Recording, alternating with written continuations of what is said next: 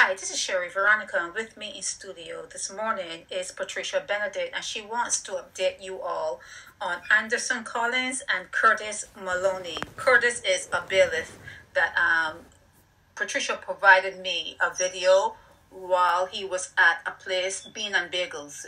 I'm sure you remember those videos. So I think that what happened between her and Curtis or his occupant, the occupant of his car, it stemmed from that particular event. But I'll let Patricia explain it to you. She's first going to talk about Anderson Collins.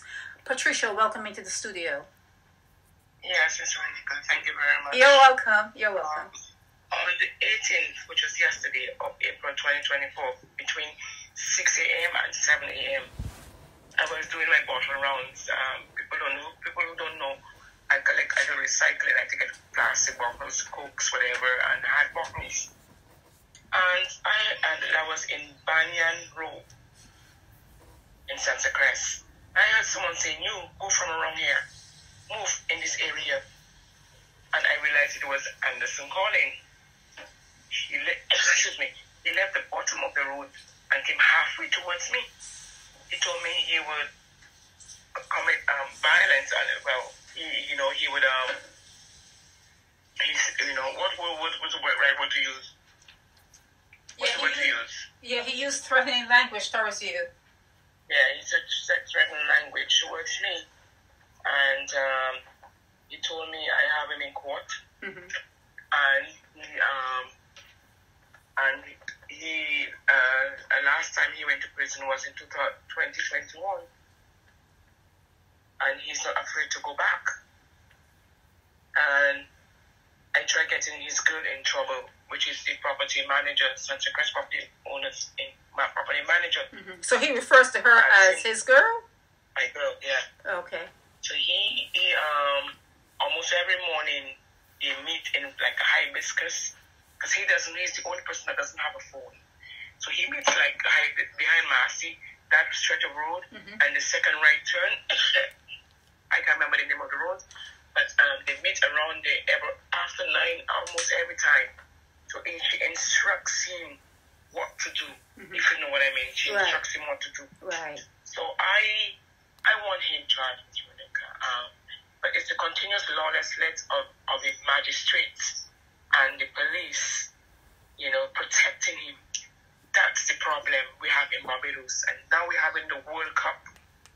What message are we sending out? You understand? Yes. So I'm going to speak about, it's sad. So I'm going to speak about now Mr. Curtis Maloney. He is a bailiff, alleged paralegal. The same 18th, everybody came after me yesterday. 18th of April 2024, 10 a.m., between 10 a.m. and 11 a.m., I was walking in KFC, on KFC Main Road, as in Wildy. That's on the Christchurch or South. I don't know if it's Christchurch. There were lots of traffic, and I heard someone say, use a very threatening word to me. You could probably later. So I went back, Ms. Veronica, and the person rolled up the window. They looked like a boy, but the person decided it was a woman, but she had a boyish haircut. And she rolled up the window. But then I saw that the gentleman rolled it back down. And then it was Curtis Maloney. Now... He was the driver? Was he the driver of the car? He was the driver of the vehicle. Okay. And he said to me, I said, it's you, Curtis. He said to me, you'll soon get arrested.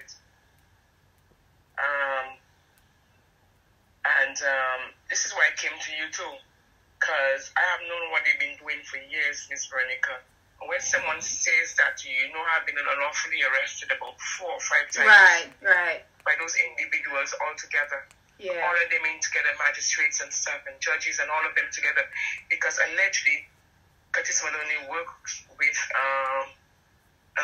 Chief Justice Patterson Cheltenham. Yes. Allegedly. So, and he's the same one that got tried to get Benedict evicted although they had allegedly a 3-month lease left on the 3-month lease left. So he's upset with me about that. Right. Now, why I came to you, right, is when someone says to you, you will soon get arrested, Miss Veronica. And I know what has happened to me in the past. Mm-hmm. I came to you because I want everybody to know Benedict will never get herself in trouble. They would have to manufacture something to have me in that position. You understand? Yes. And he's he's the one, Miss Veronica, too, that lied on a stand. He, with Michael O'Mario Reed, my ex-landlord at number 22 Murray Court, Harrow Park, he lied on the stand when he said he had a document saying that he served me personally. Mm-hmm. And because I had put out, I used to put out stuff where to show you that he did not. Right. He went on the stand and said, oh, he didn't serve me personally, although he had documented, I have a document saying so he did. He didn't serve me personally. He gave it to somebody. That makes sense to you? No. Which means he lied on the stand. And I brought it to Mr. Magistrate. It was Wayne Clark's attention. He lied on the stand. You know what Mr. Wayne Clark told him to do? You can leave. Mm. They didn't have obstruction for whatever. Mm-hmm. And that's the kind of lawlessness World Cup coming, and that's what people are looking at. You mentioned, I mentioned World Cup. I know I mentioned World Cup. But what does World Cup coming have to do with any crime in Barbados? Because there are certain people monitoring. I can't go into details. Yeah, but I mean, they could have monitored to the. Let me finish. I give for security. Yeah, but what? 1 second. I'm saying that crime is being committed in Barbados daily, and if they were monitoring and it was important enough for them to cancel or not have the World Cup there, that would have happened. But the World Cup is in Barbados. It's happening. But no, now I have a special person in there that's up front. Everything I sent me, voice note, and everything else they get. But what does that have to do with World Cup? What does it have? To see the extent of what is going on. But World Cup is still in Barbados. World Cup is in Barbados. Yes. Even if it's Barbados, you think they cannot give the advice the people from the different countries to be careful in Barbados? Oh no, that's not. I'm not saying that. I'm just saying. But that's what I'm trying to say to you. No. Let me tell you. Let me tell you. You see things going on. You are supposed to. I can't go into details, but I know. But you rolling a big event like a World Cup, and you cannot control certain little things that are going on in Barbados. Then how would you able when all those people come in? How are you able? I'm going to tell you something now.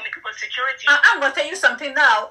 Anyone the Barbados Police Service think is going to be a problem, they're going to be in a holding cell during World Cup. I'm telling you that. I'm not asking. I'm telling you that they will be in the holding cell. When it comes to the security part, you are in England. I know the States. No disrespect to you.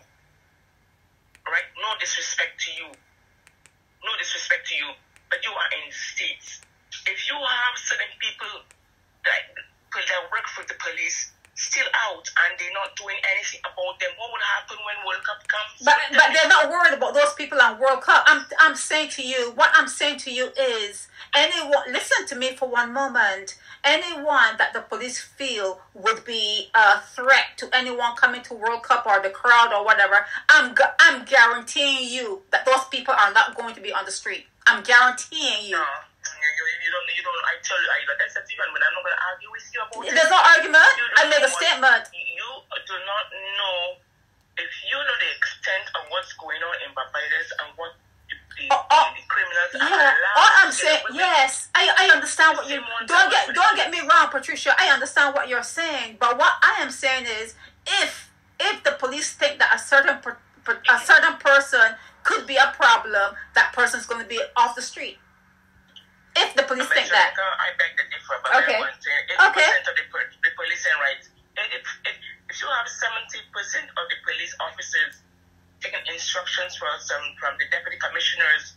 What do you expect? And it's bad. What do you expect? I expect that they're not worried. No. But anyway, I can't go into details who the person is, but you know, they have to clean up now. If they haven't cleaned up now, they have to clean up now, because nobody can come to Barbados and try to train people. Well, this is what to look for, and this is what that to look for, and then to see that the same things they're coming here probably to train the people to what to look for when it comes to World Cup, they're doing. Yeah, but the way I say this, if Jesus now were to come down from a cloud and land in Barbados, you think what do you think is going to happen? What do you think is going to happen? Please. No. Nothing. You don't know. I see that part I can't tell you. that was a bad example. No, that was a bad example. Yeah, that was a bad example. That was a real bad example on my part. I'm going to pull it back right now. If he came down from a cloud, they'll probably listen. But if he were to appear and they didn't know it was Jesus, let's say they didn't know it was Jesus, it'd be over for Jesus. It'd be over for Jesus. But yeah, that was a poor example. The Prime Minister, the Commissioner now, after they know who is monitoring that so closely, I can't give you details. They have no choice but to act, really, really act, because it will make them, and that person is the top person, it will make them look bad. Yeah, so they're going to act then. They will act because they don't want to look bad. They do. Oh no, they won't want to after I reveal who, No, they won't want that, Mr. Renica, but that is.